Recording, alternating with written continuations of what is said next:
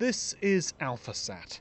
Weighing more than 6.5 tons, this vast spacecraft is the most powerful commercial telecommunications satellite ever built in Europe.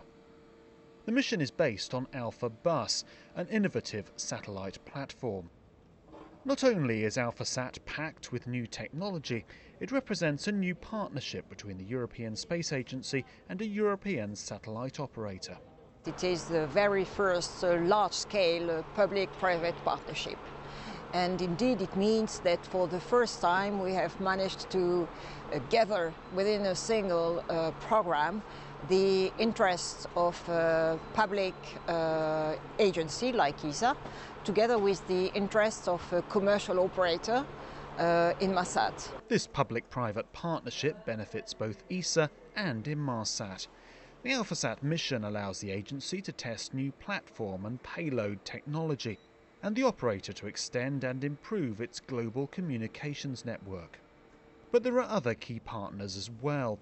The Alphabus platform at the heart of this satellite was developed by a consortium of Astrium and Thales Alenia Space, under contract to ESA and the French space agency CNES. The Alphasat program would not have happened without the visionary leadership of ESA. It began even before we became involved because this Alphasat satellite is deploying for the first time the Alphabus, the framework on which the payload is strapped. That Alphabus was a visionary partnership between CNES and ESA and Astrium and Thales, which led to this program. H-5 hours and the third stage begins to be filled with cryogenic propellants. 3, 2, 1, feu! Mise à feu premier étage.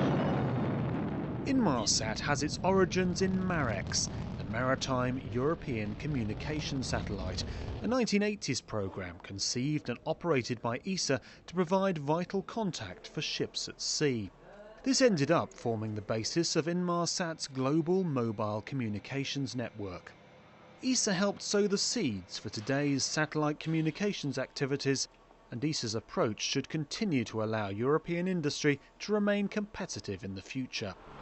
We want to keep on developing public-private partnerships because it allows us to still develop very innovative technologies and therefore innovative solutions, but at the same time making sure that they will be used on an operational basis over the whole lifetime of satellites. So this is a combination, if you like, that is totally unique and we can only find within this kind of partnership. Alphasat is a win-win situation, with interests and risks being shared between the public and private sectors. It's a project that would not have existed without this partnership.